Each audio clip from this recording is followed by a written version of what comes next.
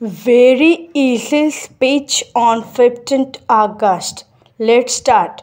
It is not for any Indian, Muslim, Sikhs or Christian. The national flag is for every Indian. Saffron, white, green and blue are more attractive even than any rainbow is ever seen. Our flag is the symbol of our Azadi and it is made from Khadi. The national flag is the symbol of our independence and national pride. Indian national flag is saffron, white and green. Indian national is tricolor called Tiranga.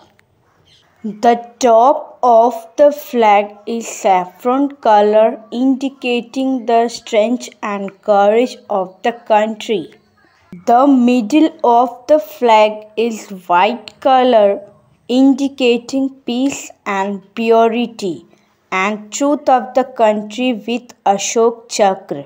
The last of the flag is green color indicating the fertility, faith and growth of the country.